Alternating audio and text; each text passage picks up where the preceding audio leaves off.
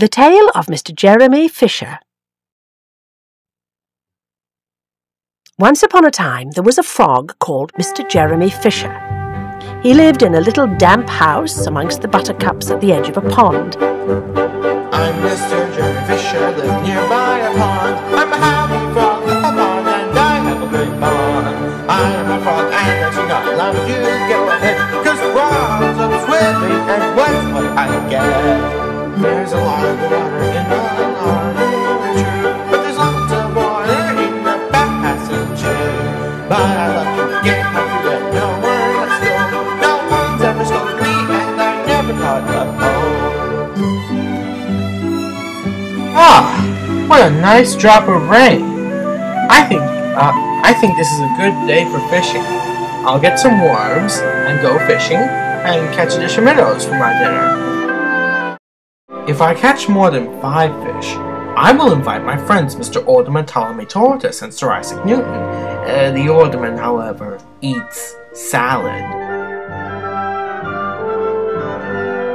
Let's see. Macintosh? Check. Galoshes? Check. Rod and basket? Check. All I need to do is hop over to the place where I keep my boat. The boat was round and green and very like the other lily leaves. It was tied to a water plant in the middle of the pond.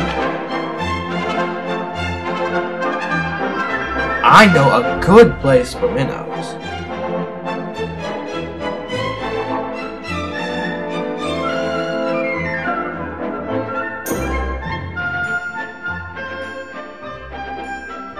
Mr. Jeremy stuck his pole into the mud and fastened his boat to it. Then he settled himself cross-legged and arranged his fishing tackle. He had the dearest little red float. His rod was a tough stalk of grass, his line was a fine long white horsehair, and he tied a little wriggling worm at the end.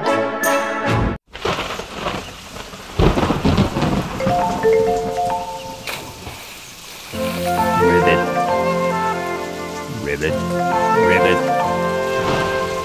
Fishes come by, fishes come by.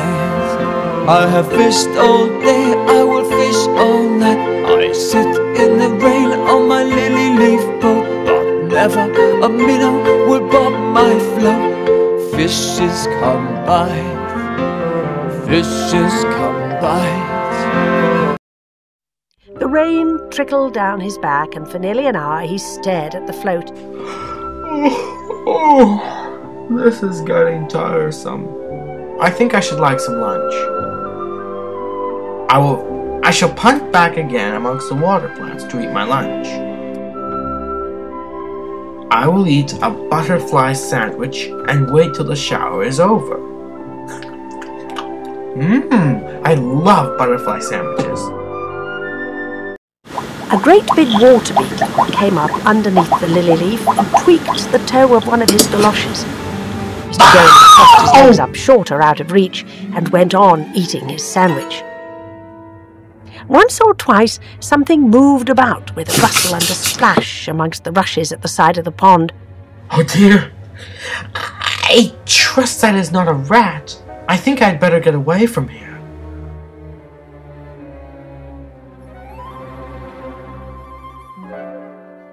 A minnow! A minnow! I haven't but a nose! Hooray! Ouch! Oh! Get him off! Get him off! It's Jack Sharp! It's little Jack Sharp, the stickleback. He's a prickly fish covered in spines. Ow! Ow! My poor fingers! Get him off! Get him off! Help! Thank goodness. Oh dear, how can this fishing trip get any worse? And while Mr. Jeremy sat disconsolately on the edge of his boat, sucking his sore fingers and peering down into the water, a much worse thing happened. A really frightful thing it would have been if Mr. Jeremy had not been wearing a Macintosh. A great big enormous trout came up, with a splash, and it seized Mr. Jeremy with a snap.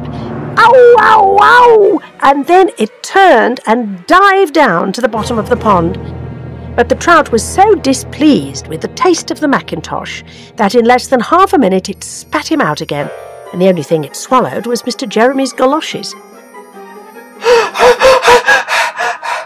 Oh dear, that trout swallowed my galoshes. My rod and basket are gone, and now my mackintosh is all in tatters. Oh my, what a mercy that was not a pike. I've lost my rod and basket. But it doesn't much matter, for I'm sure I should never have dared to go fishing again.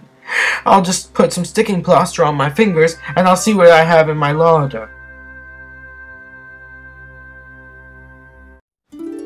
Why? It's my two very best friends. Good evening, Mr. Alderman. Hello, Mr. Jeremy Fisher. Good evening, Sir Isaac. Good morning, old chap. Do you like my finest black and gold waistcoat? I'm wearing it for tonight's dinner. Mr. Alderman, I know you like salad, so I might see if I can find some lettuces for you. No need, my good man. I've bought a salad in my string bag. That's very kind. Thank you, Mr. Alderman. I can't offer you fish like I promised, but I can offer something else for my larder. Why not? It's a long story. I'll explain later. And instead of a nice dish of minnows, they had a roasted grasshopper with ladybird sauce, which frogs consider a beautiful treat, but I think it must have been nasty.